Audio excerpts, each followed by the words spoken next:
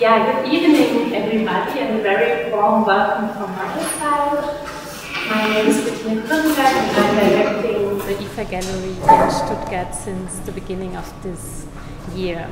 And so far, we couldn't host that many events here in the gallery space, so I'm really happy that we can be here today all together to share thoughts and experiences. And especially because today we start into the celebration of 50 years IFA Gallery, which opened its doors in 1971, and which has always been a vital and pluralistic space of encounter and exchange. Tomorrow we will have an all-day summer celebration, so you're all very welcome to join again. We will start at 2 p.m. With guided tours through the exhibition A Natural Order of Things, in which we are right now sitting, as well as tours behind the scenes, which takes you through the deep time of the IFA building, workshops, conversations about the history of the IFA art department, as well as the gallery, and experimental electronic music in the evening. But back to the present moment. I'm very pleased to welcome our guests of tonight, Dr. Shwetal A. Patel and Dr. Melanie Vietmeier, to the second session of our conversation series Biennale-Talks, approaching and engaging with the multifaceted and also controversial phenomenon of biennials in its very diverse manifestations, formats, and histories. So let me briefly introduce tonight's speakers.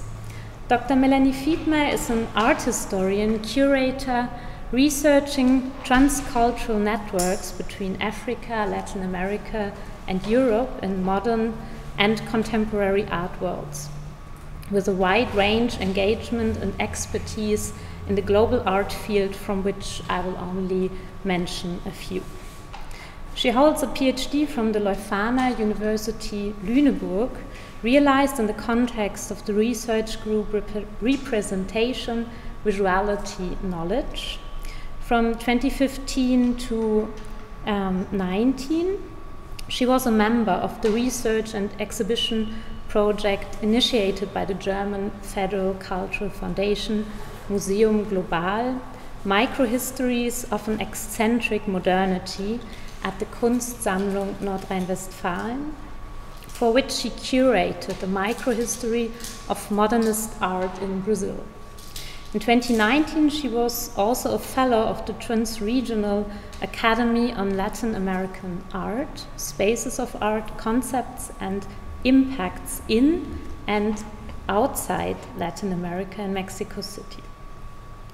Currently, she is co-curating an exhibition of contemporary art on the topic of the restitution of cultural objects from colonial context from Africa at Atelier de la Vie de Nantes, and in parallel she's writing the study Biennials as seismographs for the IFA as part of the research program Culture and Foreign Policy. Dr. Shwetal A. Patel is a writer and researcher working on the intersection of contemporary art and its production, exhibition-making practices, and development theory. He is a founding member of India's first visual arts biennial, the Kochi-Muziris Biennale, and holds a practice-based PhD from University of Southampton, Winchester School of Art.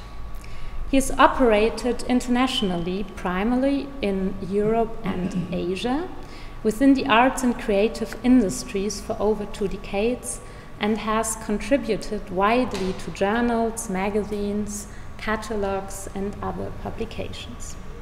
He is an editor and editorial board member of On Curating Journal, advisor for the Calcutta Center for Creativity, and the Kochi-Muziris Biennale. And I think it is a great moment to start the celebration of IFA Gallery's anniversary with this conversation today, as with the commemoration we are reflecting on the past and at the same time departing into a time to come. with a strong awareness that we need to commonly sensitize for and build up other modes of being in and relating to the world we inhabit. We are living in extremely disruptive, challenging and uncertain times, which are at the same time a great opportunity to reimagine and reshape the present and to rethink the past. Art and cultural spaces and programs have an enormous potential within this process of social transformation, and I'm sure we will get a lot of insights and impulses from our speakers today. How to find and define responsibility, also as the ability to respond to specific contexts and constellations. As today's title is, Biennial Practices, Interdisciplinary Approaches for a Sustainable Art Platform. And with that said, I hand over the word to Melanie and Shwetal.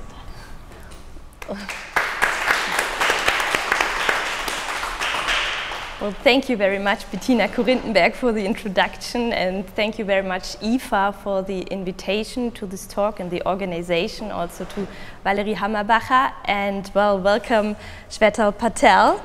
It's great to have you here. Thank you. And well, you have diverse links to biennials, our topic today. So as we heard, you're a founding member of the Kochi-Muziris Biennale in India, but also you advised already in the late 2000s the Indian Ministry of Culture for the realization of an Indian pavilion at the Venice Biennial. And recently you have been an advisor for Oslo Biennale, a newly founded biennial in Norway. And as we also heard, you're on the editorial you're an editorial board member of On Curating Journal, which already had several issues on the topic of biennials. So you're really an expert, so it's great to have you here. And let me briefly introduce the topic of biennials for us today, and also tell you a bit how we met, because it's in the framework of the recent study I'm doing for IFA with the title Biennials as Seismographs or as Gauges. And so in this framework I did interviews with biennial directors and curators, biennial organizers, and this is also how we met virtually at least already. And so before posing my first question to you, let me well, briefly introduce into the topic, because biennials, they reflect kind of like seismographs, current global issues that are important in the art world. And they're really spaces for the production of art. They are spaces for freedom of opinion, freedom of artistic expression, also addressing socio-politically relevant questions, also difficult questions that are maybe not that easy to approach and address in political discourses, but art has always another freedom. But first and foremost, they are really spaces for the production of art, of new artworks, and well, the place for the presentation. And this is also what makes the magic of a biennial. So it's always an inspiring moment when you enter a biennial and you see so many newly produced artworks. Well, the term generally refers to exhibitions that take place every 2 years, but more generally also includes triennials or quadrennials, or even the Documenta, which takes place every 5 years in Kassel. And well, the biennial, which is the mother of all biennials, is the Venice Biennial, which was founded in 1895 and is still considered as the most important art event for contemporary art. And IFA is the commissioner of the German Pavilion for already 50 years and really has a competence center for the discourse on biennials since many years. And well, biennials have proliferated all over the world in the last decades, and especially in the 1990s there was this so-called biennialization boom, which saw a paradigmatic shift from a Eurocentric perspective to a more global perspective on art discourses. And so really from Dakar to Havana, from Jakarta in Indonesia to Curitiba in Brazil, these places on the so-called periphery or from the global south have contributed really to reinventing the biennial format and are exploring new forms of curating and exhibition making. So currently there are more than 300 biennials worldwide, and they exist really on every continent, including the Antarctic now. So, and although in the current discourse on biennials there has been criticism concerning a homogenization and standardization of biennials, it is important to say that each biennial acts really differently and has to be placed in very specific geopolitical contexts. So also comparing biennials doesn't really make sense. And also, so this counting of biennials has also been criticized heavily. You did it as well. Counting me, I did it as well. But also to show that this trend of proliferation continued also in the last year. So between 2015 and 2020, around 59 new biennials emerged. And these new biennials tend to show new trends in biennial formats and reinventing the biennial format. It doesn't say that other biennials, older biennials, don't do it, but with new formats these trends become especially obvious. And also the founding scenario of biennials are interesting to have a look at. So we have an cartoon here by Olaf Westphalen, who also sends his greeting to our talk, with this destructed city in the background, and then the guy saying, what our village needs now is a biennial. So it's kind of interesting to look at the founding scenarios of biennials as well. So has it been founded by a government, by a city, or by artists? Maybe is it really a grassroots initiative?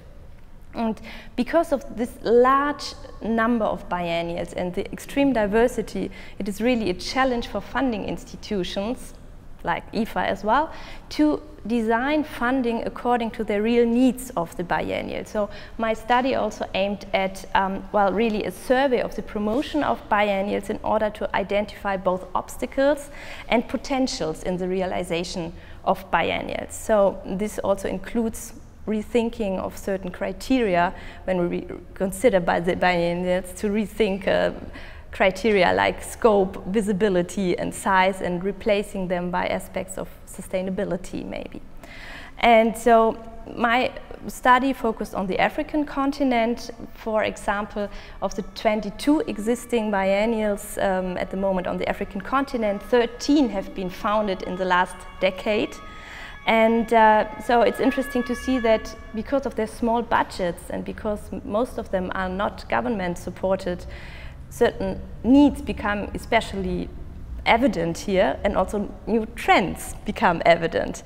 And some keywords of my research are, well, the inclusiveness of biennials, or the attempt to be inclusive, the attempt to have more accessibility or reaching out into the urban space, so like art as a public domain, and well, programs like education and capacity building programs. But this is also true not only for the African continent, but for biennials all over the world.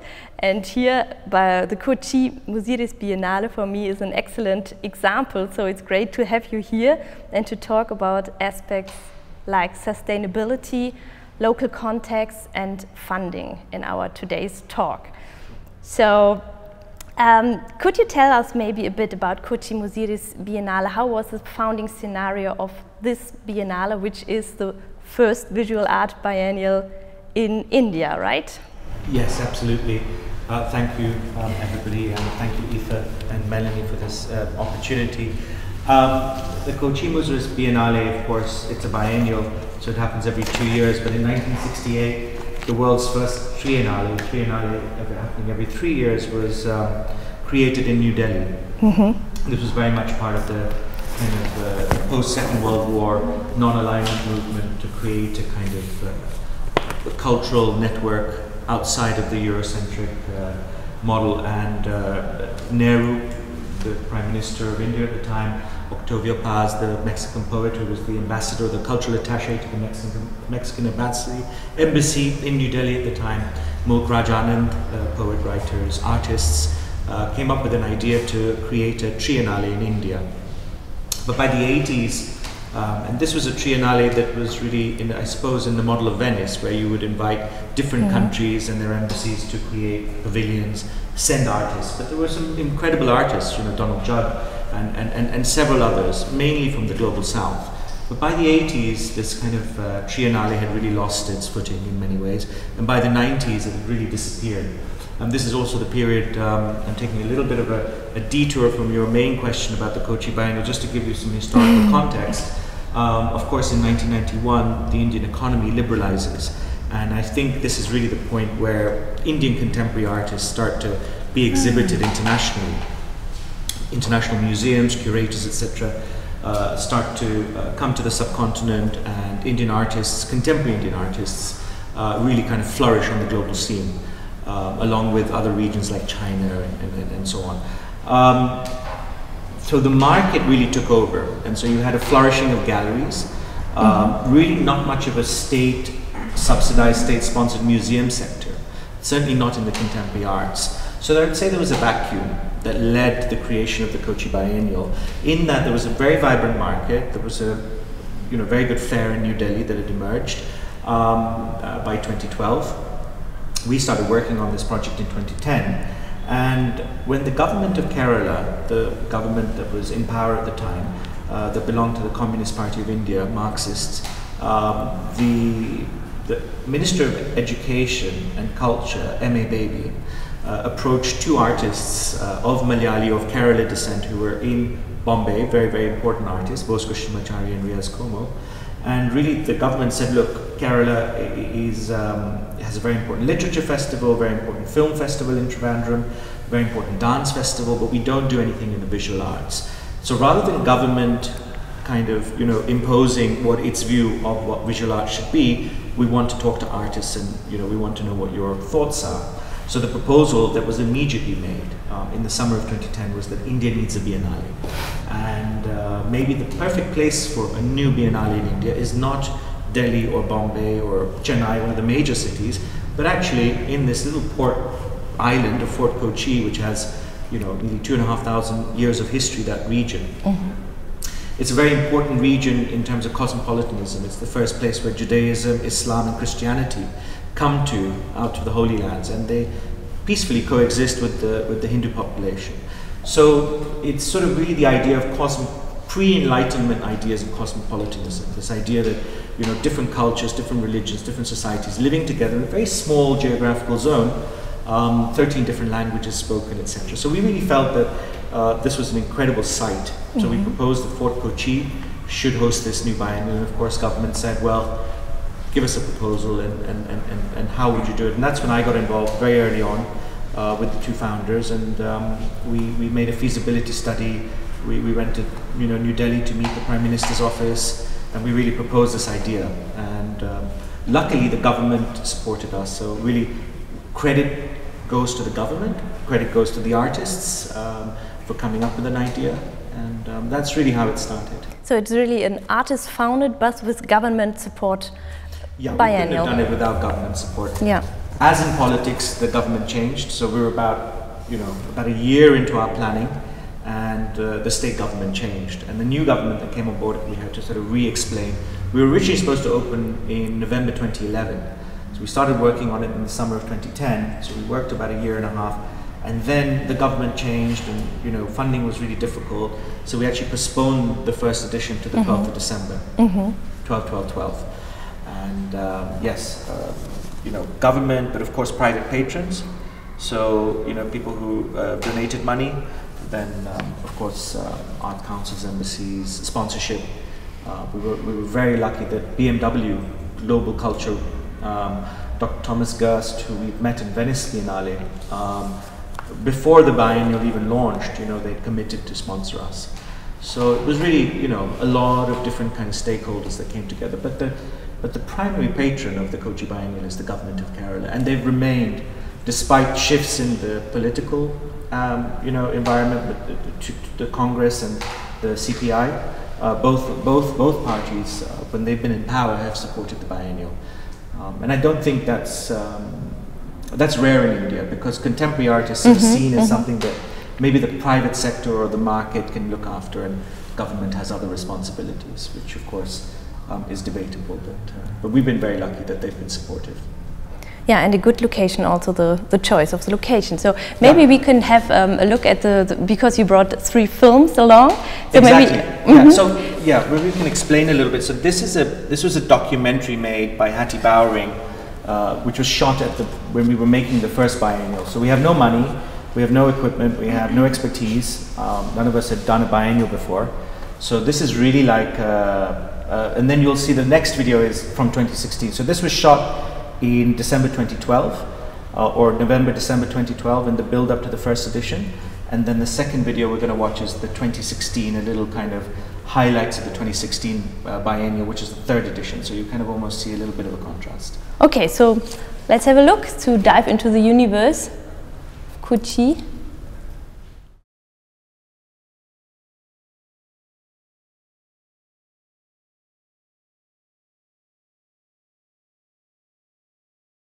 Stuff like this. Yeah, I mean, this is so interesting. Also, it was said in the video that really the Biennale was also staged in 0 infrastructure spaces. Yeah. So you really created it from 0. And then I wonder, how is the impact of this biennial on the city in general, and also on the infrastructure for contemporary art? What does it mean? Absolutely. Biennial. I mean, this river is called the Kalvati River. There's a port called Muziris, so you may wonder, Muziris doesn't exist on the map anymore. But Muziris is an old mythical port. It did exist. The Phoenicians, the Greeks, the Romans, it dates back 2,500 years. It was really one of the centers of trade in the ancient world, because spices, coir, rubber, lots of things, pepper, famously. In 1321, there was some sort of cataclysmic event, environmental event. We think it's a kind of a tsunami maybe, but basically Muziris was covered, a little bit like Atlantis, and it was lost. And for hundreds of years it was kind of talked about, but nobody really knew the exact location. 1321, as this flood opened up some new waterways, and Fort Kochi, which this building is placed on, became the new harbour.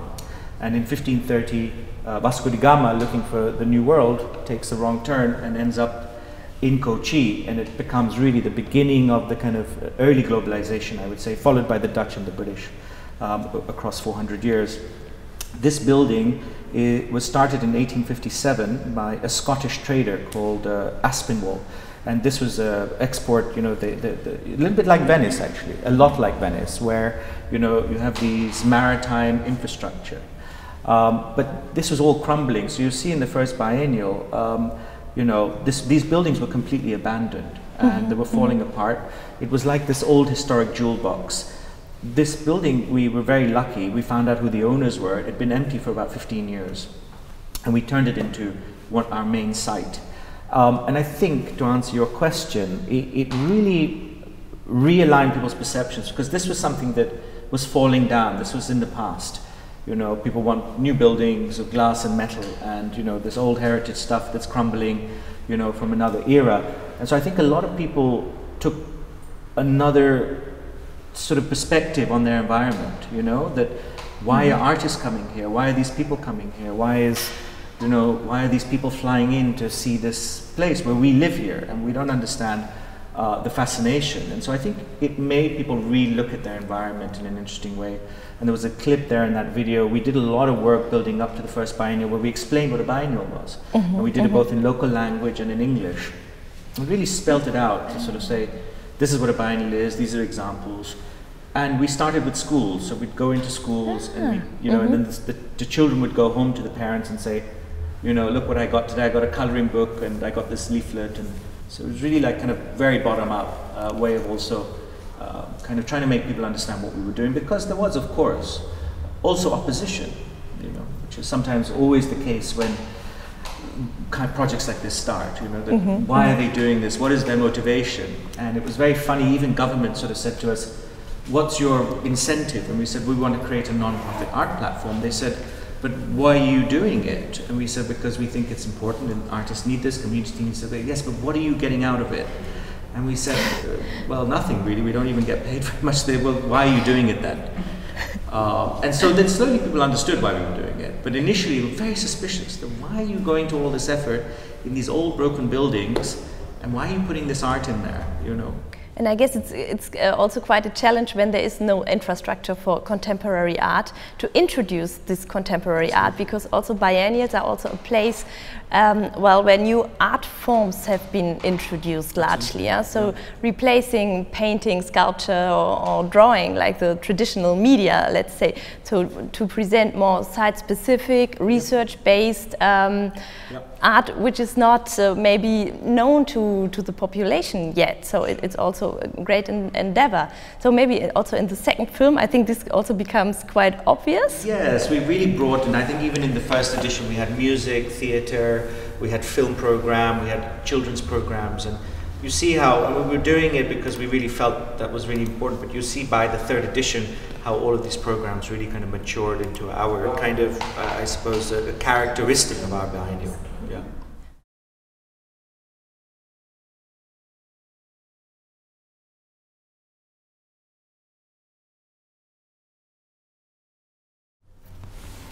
Wow, so this really makes us want to go there, I think, to experience the Biennale. Sorry, is that, okay. If you close it. Yeah, so I was wondering, because the Kochi-Muziris Biennale has a very special tradition, namely they have artists as curators. And so I think this is a very interesting aspect. I mean, Roland Barthes proclaimed the death of the author in 1967. Now, is it the death of the curator that artists are curating biennial? It's not only in Kochi, it's also in Okayama, where, well, the triennial in Japan, where Liam Gillick, well, he curated the first edition in 2016. Now it was Pierre Ig for 2019 biennial. Yeah.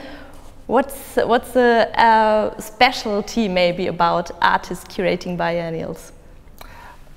Well, I think historically there's lots of precedents of artists self-organizing, right? Even you know, back in Paris in the 18th century, you know, artists were self-organizing. You know, the Impressionists self-organized their first exhibition. The YBAs first organized their own exhibition, and throughout, I think, art history, artists have curated themselves and curated their colleagues. So I don't think that's particularly, let's say, a new thing. But I think that as a biennial, to kind of resolutely say we're artists founded, artists led, and artists curated, and sort of not as a dogmatic thing to say that, you know, because of course, you know, none of us work individually. We need to collaborate. And biennials are a really good example of lots of different kinds of people coming together. You know, it's not just the curators and the artists, right? Although they get the headlines, it's a, you know, it's a whole ecosystem of people, either, you know, directly or indirectly involved with the biennial. I think in our case, because it was artist initiated, the two artist founders co-curated the first edition. And then there was a lot of discussion, and we really felt, let's continue, let's sort of see. So it's not a dogmatic thing to say we will never, you know, only ever work with artists, but so far, I think it's just a lot, there's a lot of kind of, you know, having artists curate, I think on the subcontinent is also a factor in that I don't know if curatorial practices have really caught up, perhaps. You know, I don't want to go too deeply into this, but I just think that the artists that we've had curate, so Jitish Galat, who curated the second edition, Sudarshan Shetty, who curated the third edition, and then Anita Dubey, an artist based in Delhi, who curated the fourth edition, and now our next edition is also curated by an artist, Shubigi Rao, who's based in Singapore, who'll be representing Singapore at the Venice Biennale next spring. I think they bring a different toolkit, but of course they work with curators, or let's say, you know, trained curators. So I don't think that we're trying to replace the role of the curator, but I think that having artists curate just brings another sensibility, perhaps. And I think there are, and this is a larger discussion, I think on the subcontinent, there are a lot of practices that maybe evade normal curatorial practice that perhaps artists are more attuned to, perhaps. So, you know, in Sudarshan's case, you know, writers, theatre performers, musicians, you know, people who, you know, may not be considered part of the art world were kind of brought in, you know, different reference points than perhaps curatorial trends. that are kind of global in some ways. So Shubi Girao, who's curating the current edition of Kochi-Muziris Biennale, seems to be really close to the artists, and also something which is really important is the site, the Absolutely. locations. Yeah. So also you are inviting artists to come to Kochi, yes, to work really with the place, yes, with the history. So site specificity is one of the key words in the sure, biennial discourse in the last decade, maybe in the last years. So I wonder, what does it mean for Kochi, this site-specific approach? Yeah, what we did from the first biennial onwards, when you saw some of the buildings were really in a very, the jungle. It was kind of a jungle, that site. There were snakes, and it was horrible. Well, dangerous, but luckily no one got injured. But what we would do is invite the artists for a site visit, at least several months before the biennial. And oftentimes the curators may have had an idea. They say, I'm going to invite this artist because I'm interested in that work, or I saw this work and maybe we can develop that work here. And oftentimes the artist would come for their site visit, and the project would completely change, because they would be inspired. They would see a space and they would say, I want to work in this space, or they would visit somebody or someplace in Kochi or around Kochi and then use that as a reference. So what we realized was that oftentimes projects completely changed. And again, I don't know if this was really artists, the impact of being artist organized. We're very open to it. So it wasn't really, it was a conversation, as opposed to, this is the work we want, ship it, or can you send this, and this is the framework that we want you to kind of perform in. It was much more a conversation, and as I said, oftentimes the projects completely change. So I think we did some sort of calculations, and you'll see in the presentation later, we really had to justify our Biennale. So we used to do all this kind of econometric kind of analysis, which over the years I'm not so much a fan of, but it does communicate what we're trying to do. But nearly around 75% of the work in the first Biennale was site specific. Even if it was an existing work that was modified for the space. And I think that's interesting. I think what's disappointing sometimes is that just the kind of import-export of work in the art world, and it's great to see artists and practitioners and different people responding to a place.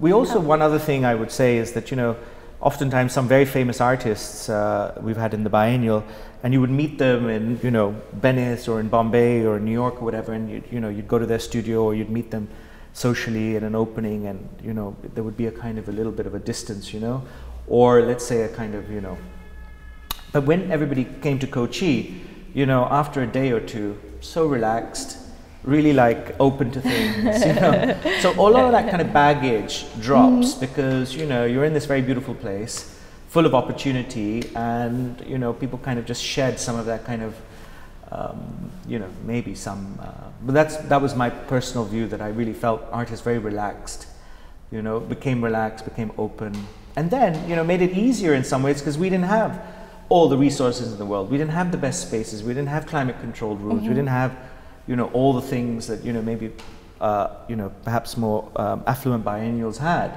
But it was okay, because it was a conversation, and if a light wasn't working or the electricity went off, it wasn't like a big drama.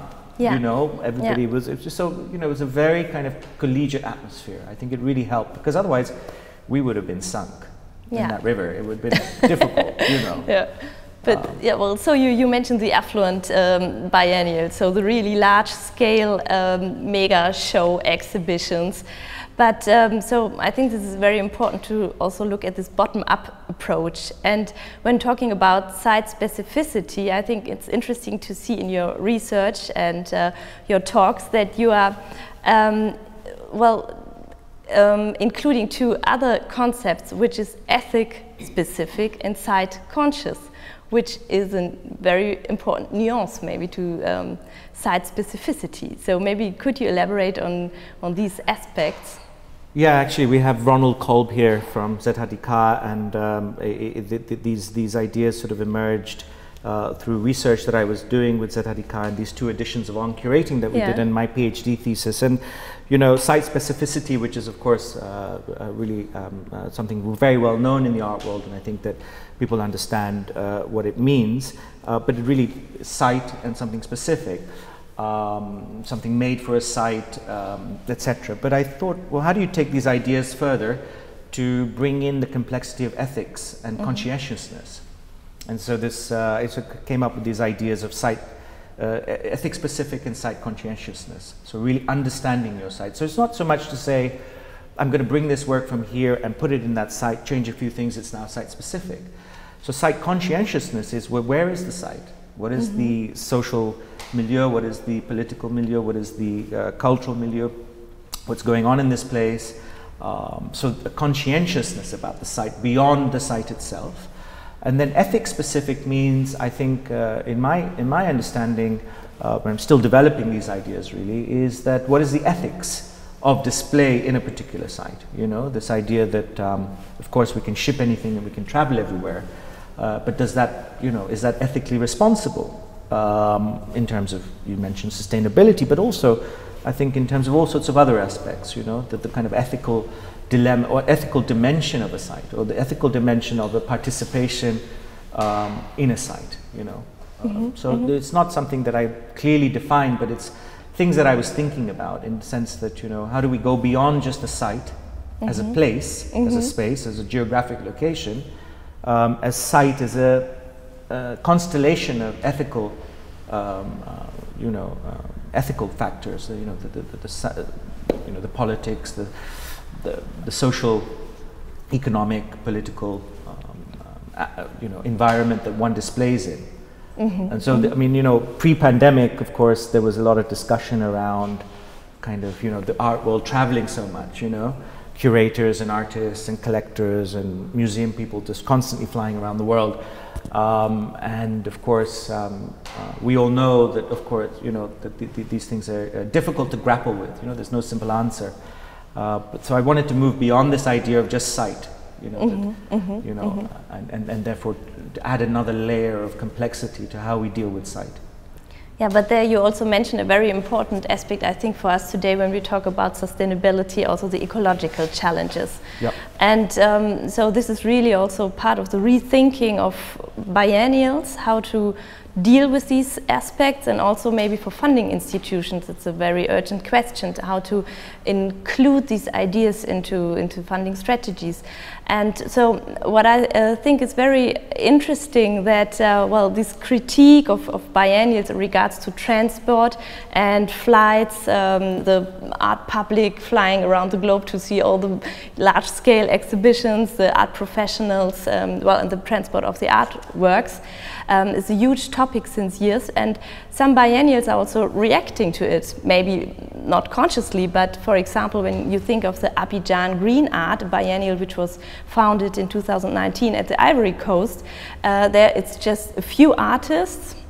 The production of artworks is in situ. It's all biodegradable material, only allowed. It's taking place in this national park, this Banco National Park, in the middle of the town of Abidjan, in the capital. And very interesting was that 2 weeks ago, Rafał Niemojewski, the director of the Biennial Foundation, launched his new book with the title Biennials, the exhibitions we love to hate. And he was commenting on studies he read. He cited studies, also in direction of flights and travel, but he said 90% of the carbon footprint is not from flights, it's from air conditioning in exhibition spaces. So maybe we also have to have a nuanced look on these aspects. So I wonder, how do biennials react to these ecological challenges? Absolutely. Well, first of all, I will say that I'm in no position to comment on biennials per se, and I think that we should avoid generalization generally, right? Of course, biennials, you know, any exhibition that has, you know, Istanbul Biennial, Berlin Biennial, Kochi Biennial, of course, just by their name, we can identify them, but that's it, right? I think that's where the kind of comparison ends, because I think each organization, whether you're a biennial or whether you're a residency program or whether you're a Kunsthalle or whether you're making a temporary project. I think that these are decisions you have to make yourself, and that they're going to relate to your specific ethical situation, environmental, financial, political also, certain biennials can't really show whatever they want, So I don't want to comment generally on, I haven't read Raphael's book yet. I do think though that there can be within the biennial field, if you like, people who are biennial practitioners, people who organize biennials and so on, a certain amount of self-criticism, which may actually not extend outside of our, somebody described it, a museum curator is now a director of a major foundation in America who curated a biennial in Asia, in a Venice. There was a sort of meeting of biennials in Venice, and she said it feels like a cult here, and because biennial people are quite self-possessed about what we're doing, and so I think people coming outside of that kind of can look at us and go, God, you people are a little bit, you're part of a cult, a biennial cult. And so I just want to kind of distance myself a little bit from that criticism to say that I think, of course, self-criticism is important, but perhaps, the general public may not sort of necessarily see the criticism that we, and another point of air conditioning, in some countries you need air conditioning, Well, exactly. Simply, and in some countries, or some locations, maybe there's no air conditioning, but that then impacts the work you show. Yeah. Or you won't even be sent work that can't exist in a climate-controlled space. So I think that each situation is different, and these are things that people have to decide themselves. Yeah. Oh, maybe it's also an idea, that artists themselves can deal with these questions by creating artworks in the outer space, outside space, outside space. Yeah. So, but then we are also in the question of production costs for really site-specific creation of artwork. So I think there are really multiple questions, and really, as you say, each biennial is so differently acting in a different context, and this is also the question for funding, I guess, that really you have to have a look at each project, at each biennial, and you and can't each edition as well, right? Each edition, because biennials, as you saw, they can evolve, right? Exactly. I mean, I know in Venice, for instance, there was a discussion a couple of years ago about recycling all the exhibition, because the false walls, all the different things that go into making exhibitions. As soon as the exhibition's over, and there was that Steve McQueen film of the Giardini during the winter that he'd shown at the Venice Biennale. I can't remember what year now, and it really looks like a kind of building site because people have really emptied out their pavilions, and then everything's kind of, discarded. And so, there was a lot of discussion to say, well, what do we do with this material? And is there a way to recycle this? Maybe 10 years ago, people weren't really asking these questions. But, that's the great thing about art. Art history has shown us that it continues to move, despite us, And at some point you realize you're either behind the curve or, and things have moved on. Exactly. Yeah. So, but we haven't talked much about funding yet, and I really want to approach this topic as well because time's flying by. And so we mentioned already that you are on the editorial board on curating the journal, where you edited or co-edited already 3 issues on biennial. 2? Was it 2? Okay, but 3 issues on biennials came out in a biennial 2. Was it 2? Yeah, okay. We're working on the third one. Well, you're working on the third one. Yeah. And so I think it is really interesting what you did for the 2018 issue. So you really started asking a new set of questions, or you wanted to evoke them. And I think it's interesting because when you look at most of the discourse which is written on biennial, it's really theoretical, post-colonial studies. For example, the Biennial Reader, which was published in 2010 after the Bergen Assembly. So it's really into this discourse. And what you did, you too, was an empirical study to look at locations, to look at founding bodies, etc., etc. And so now with the new edition you're working on for 2022, it's really a big endeavor now to look at funding and financing of biennial. It's a very interesting topic Sounds for us. very boring, and it sounds boring, but it's really not easy, because I know it from my experience as well that nobody really wants to talk about money. And it's really the curatorial approach which is always in the focus, but without money, no artworks and no biennials. absolutely. So, and I think it's very interesting. So, what you had like kind of a leading question for the next issue, that you say, do existing funding paradigms help reproduce unequal relations and perpetuate so-called center-periphery dichotomies by creating new hegemonic effects? So, I wonder what. I think that was Ronald's line, by the way. Okay. Yeah. So maybe you can answer it as well. The I've question. signed off on it, but it's really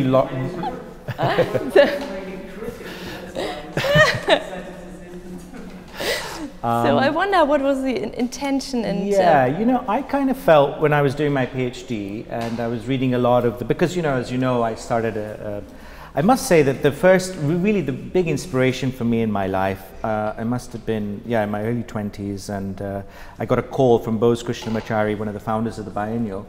We'd sort of barely known each other at that point, and this is before smartphones, and you know, he called me in the summer of 2002 and he said, I don't know what you're doing, but you have to go to Castle. There is an exhibition called Documenta. I didn't know about Documenta. So I said, okay, and you know, someone who I looked up to, was a very important artist, so I said, okay, let me go. And I went to Documenta in the summer of 2002, and it really changed. I mean, I don't want to overstate it, but in terms of art, it really changed everything for me. I'd never seen an exhibition that big. Mm-hmm. I'd never seen works like that in an exhibition. I'd never seen diversity in terms mm-hmm. of national, you know, and you had incredible artists in that biennial, you know, and you even had a, you know, you even had a skateboard park in the middle of the exhibition. I mean, it was an incredible exhibition, and I remember buying the book. You know, I bought the catalog and I bought the books that I ordered, and I couldn't understand it. I mean, I was reading the books, and you know, this language was really heavy to me, you know. And then, of course, I started working on, you know, a decade later, I had the opportunity to help create a biennial. And even then, I remember we had the biennial reader. It had just come out, and I remember we ordered like 30 copies, because now you can't even buy it anymore. I mean, it's so expensive. So we ordered like 30 copies, and we sent them to government, we sent them to, you know, patrons, we sent it to artists, and we said, look, this is the kind of Bible on biennials.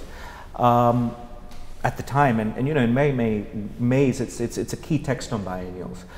When I later kind of really started to study the discourse, the academic literature, I kind of felt the discourse was a little bit stuck. That in a way, you know, it hadn't really moved forward. Mm-hmm. The same ideas, the same questions were still being asked, but they were asked in new ways, right? Mm-hmm. So I kind of felt like, okay, how do we kind of change the script a little bit? And I thought, well, you know, these questions have been asked, and they're trying to be complicated questions that, you know, keep coming up. So I said, why don't we try and ask a new set of questions and try and look at it in a new way, right? And maybe out of that, some new questions would emerge. But it was criticized. You know, people didn't like the fact that we were counting. People didn't like the way that we were kind of trying to kind of analyze it through numbers. We did it on purpose.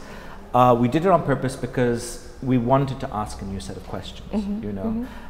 And I think the asking of questions is, you know, they don't need answers necessarily, but I think that simply for us, asking a new set of questions, and then with students at ZHDK, we did all the research, we counted them, and we asked, you know, we looked at biennials in sort of 8 or 9 different categories, including are they in the capital city, or tier 2 city, or tier 3 city, because there's a lot of kind of folklore about biennials, you know.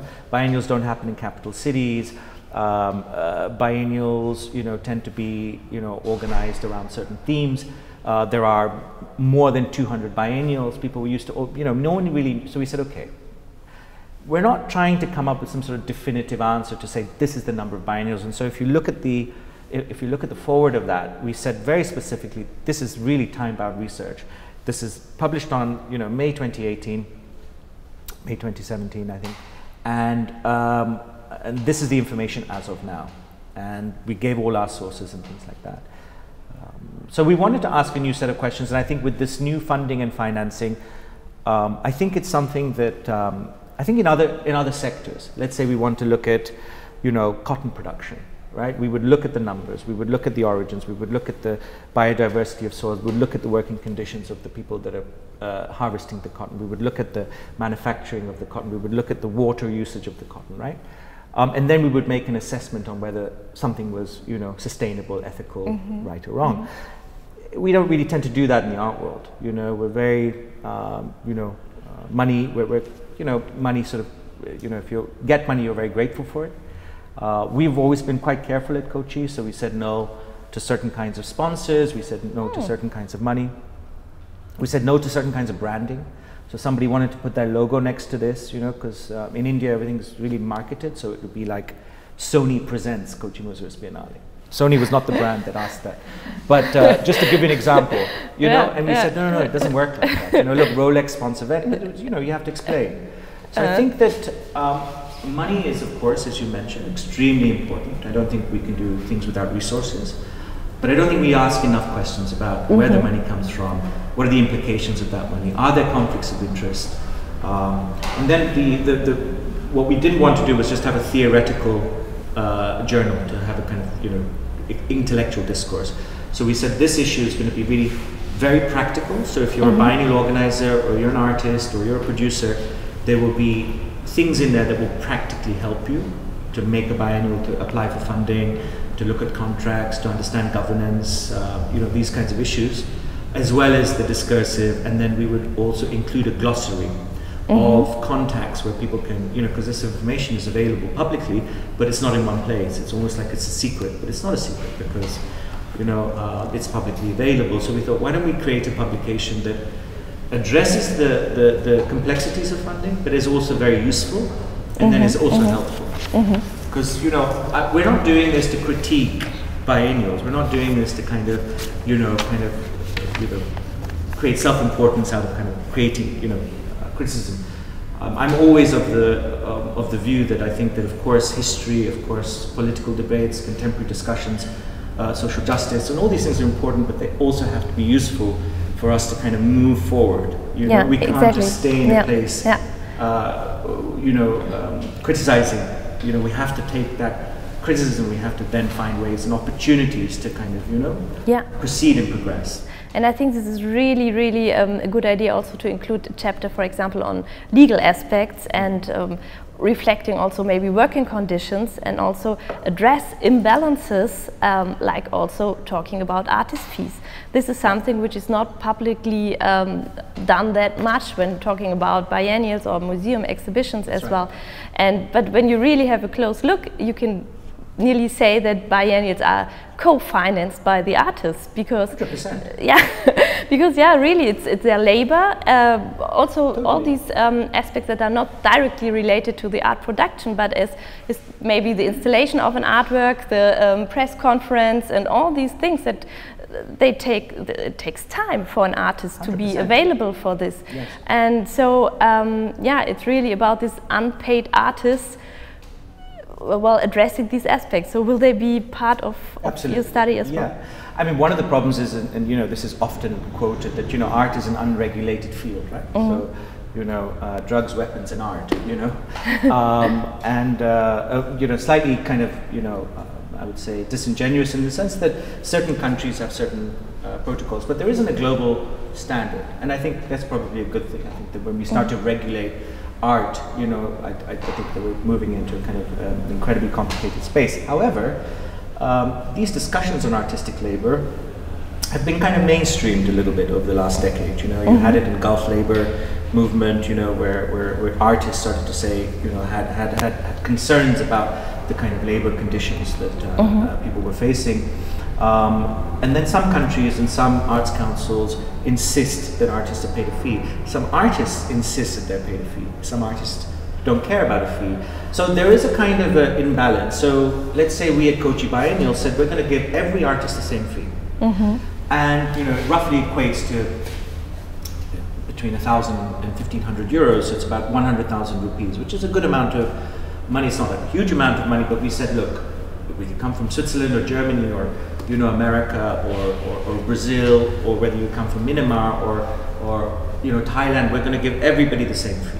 You know? And of course, artists who come from well-funded societies can also then apply for their own funding, and they often do.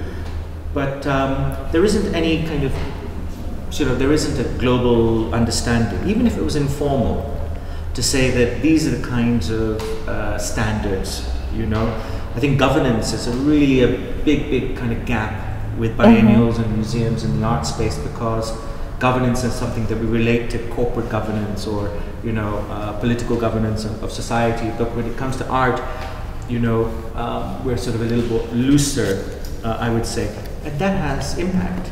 Yeah, exactly. So yeah, and I think that we have to really consider all kinds of impact, right? We can't just say that I know these videos are a little bit, only good things are said. Believe me, lots of bad things are said about the Kochi Biennial.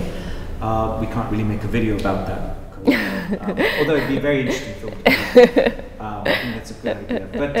But these aren't perfect projects. Yeah. But that's okay. We didn't set out for perfection. But I think that but that doesn't mean that we then get to, abuse that position. And there's often a thing, well, the artist is being invited to show, that's their, it takes years in some cases to produce work. Exactly. Right? And lots of practices that we include in biennials don't have galleries. They don't end up being bought by collectors or museums. So there's a whole kind of economic complexity here that I think that we don't address enough. Yeah. And we're not taking a position to say that this is the right thing to do and this is the wrong thing to do. I think we're very clear on that, right? But there's no right or wrong. But let's have a discussion. Let's see what the contours of this kind of space looks like. Yeah, exactly. There you're really saying something that many artists really work for biennials research based. So it's really a long process until they produce an artwork. It can be 1, 2, 3 years of research, and then another outcome which is visible. It's just a tiny little bit of all this work. And well, who pays for it in the end? It's really the question. And if you come from a country that doesn't have strong arts funding for contemporary art, then so these are things that I'm conscious of. Yeah. But so maybe my last question, because before we open up to the public, I would like to ask my last question concerning the Corona health crisis, the COVID health crisis, because I think it's really a moment to stop, to pause, and to rethink certain strategies, and to take advantage of this moment of stopping and halting. And for me it was interesting also to discuss with the Berlin Biennial that realizing who is the audience, for example, in times of crisis, and it's really the audience which is living in a 1-hour radius. So when we always talk about this international public visitors that are going to biennials, yes, but also we have to really think about the local community and the local public. And also I think it's very interesting to see this change of physicality in crisis like the current one, that there are possibilities also to install an artwork with the artist via Zoom, or also to the challenge of making exhibitions accessible digitally, so where you also need to create a certain kind of platform to also have a digital version nearly of the biennial. So I think there are quite a lot of challenges, and I wonder what can be maybe the learning points of the COVID crisis, and what might be the future of post-pandemic biennials. I mean, it's a general question. I think that's a whole other talk. But look, Yokohama Triennale was curated, installed by Rux Media Collective via Zoom, and this was early last year. They couldn't travel Japan, but Yokohama still wanted to have the biennial, and then we didn't really see any biennials. Liverpool has just closed. Berlin, of course, opened last summer, but very few biennials. Of course, Venice has been postponed. Documenta is sort of still going ahead, but so there are lots of rupture.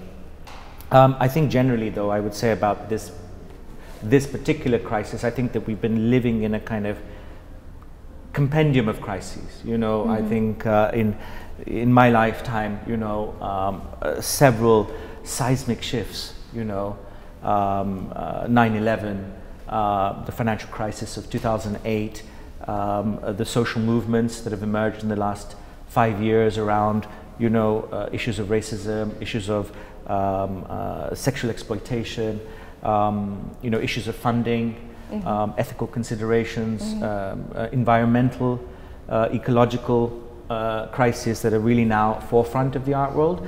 So I don't think that one can pinpoint a particular crisis. I think that there are a compendium of crises. Yeah. Having said that, you know, I don't know, historically I think there's always been challenges, you know, and I think that this particular moment, yes, I think being locked in, if you were lucky enough, because not everybody was lucky enough to stay home, you know, some people had to service the people staying home, and some people couldn't afford to stay home depending where you lived. Governments weren't all as generous and supportive to their populations globally, and we see the imbalance of this particular crisis, right? Certain sections of community, certain sections of society suffered much more than others. So, you know, I don't think the dust is going to settle on this question, I think for another few years.